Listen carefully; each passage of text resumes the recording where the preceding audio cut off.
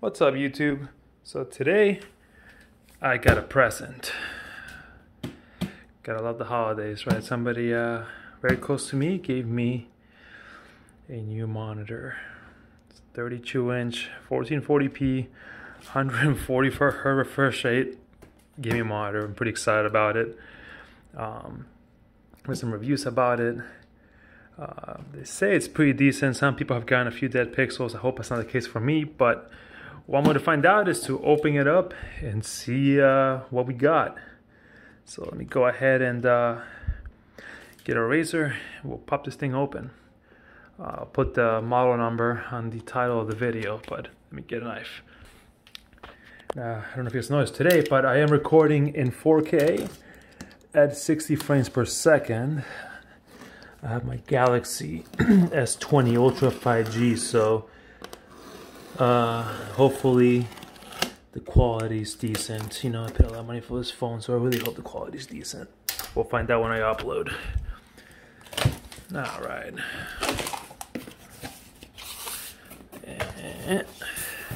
Let's get this. Oh, looks like it might all come out in one piece. I'm gonna have to put the camera down to slide this out. Hold on. Okay, so box out of the way. Looks like the monitor is in between these two foam pieces. I haven't opened it yet because I don't want it to fall out. It looks like, let's pull the stuff out of the back before I do that. Looks like I got a power cable, the stands,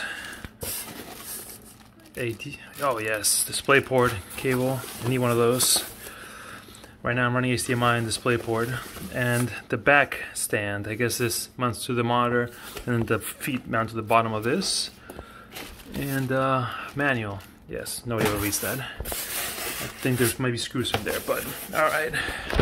Let's very gently, so I don't break anything, put this baby face down. It's just that's the front right there. So if I pop this up, I should have a monitor. Let's wish I could put it in wide angle. I guess I can't do wide angle view when I'm recording in 4K. Oh, I'm gonna have to rip it open. Whatever. Come on. Oh, looks good so far. Doesn't look like it's cracked. This disc go through the mail because of COVID, so I'm glad to see that so far there's no damage. I might have to put the stand together first so I can hook it up. So I might cut you guys out for a minute and come right back after I screw it together. First to find the screws. Alright. No screws on side yet, but let's let the legs just go on the mount like this. So just clip on. I guess one screw goes through there. Maybe three, who knows? We'll see if I can find them. It might be 3 screws. I just spent 5 minutes looking for them. The screws are right here. Alright. Well, there we go. Alright, well I got my screws in. So stand is nice and sturdy towards the front anyways. Looks like this just kind of hooks on the back. Doesn't look like the screws on, so I just gotta grab the monitor and just lock it in. Probably gotta move this monitor to this side, and this one I might put up here. We'll see. Oh, this bad boy's big. So yeah, the great thing about the instructions is they don't tell you how to do anything. So if you look back here, the top is clipped in, but I don't know how to get the bottom to pop in. I don't know if I should force it. I mean, I'm not gonna force it. There's a couple of screws that hold it. It's like a little plastic. Let me take it off and show you. Man, the anxiety of carrying that. So the top C is metal and hooks on, but the bottom looks like it hooks on the bottom. But what did you put this on, and once it's on forever? Oh, it looks like it. It's like it's just spring loaded. Push it back, pop it in, and that's it. It never comes out again. So if you're trying to wall mount, I guess your SOL. Huh. I guess you're literally never gonna get it back out. Oh well. I mean, I don't plan to wall mount it, so here we go. Oh, I feel like an idiot now. So actually, if you look under here, you can push this tab up. Just moves the spring-loaded piece up. Then you can pop it in. So up first, then down. Push that tab, slide it back in. All right. All right. Well, there are literally no instructions on how to make this pop in. So you can see I have it halfway in. I tried pulling that tab and pushing it in, but there's not much really anywhere for you to grab and push. I'm not gonna apply pressure and break my screen. So for now it's gonna sit like that, a little dangerous, but once in my corner, it won't really matter. All right, time to plug in the DisplayPort cable. Okay, it's all plugged in. I guess what I gotta do now is, if it ever focuses, there we go. Power button. All right, we have power. And it's on. Oof. Definitely need some calibration. Look at that. Difference in color. It's much more red.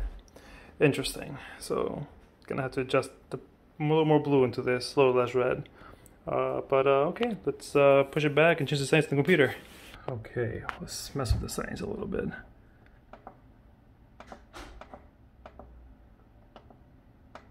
So it's up and down. The bottom button before the power button is to hit OK.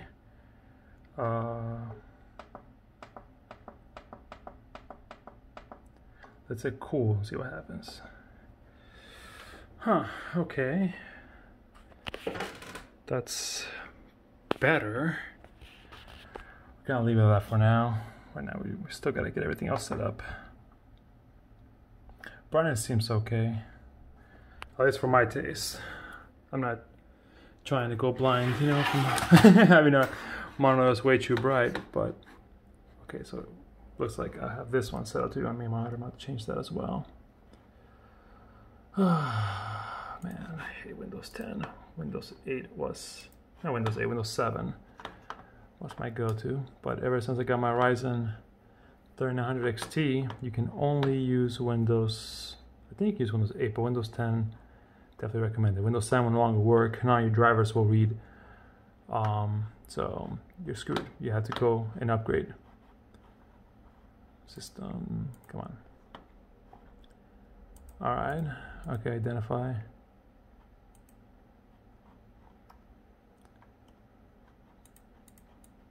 Let's do that. Okay. Still got my icons here. That's great. All right, whatever. We'll figure it out in a second. So right away, actually, I think the settings still haven't changed much. Let's go ahead and fiddle with this a little bit. So I got monitor. I guess system monitor too, but whatever. Got monitor 2, scale level, extend as displays. Okay, this is great enough. I'm gonna have to, I guess, open up. I'm gonna have to open. Really? Okay, let me see if I can turn this monitor off and change. So everything changes over to this one. There we go. That's more like it.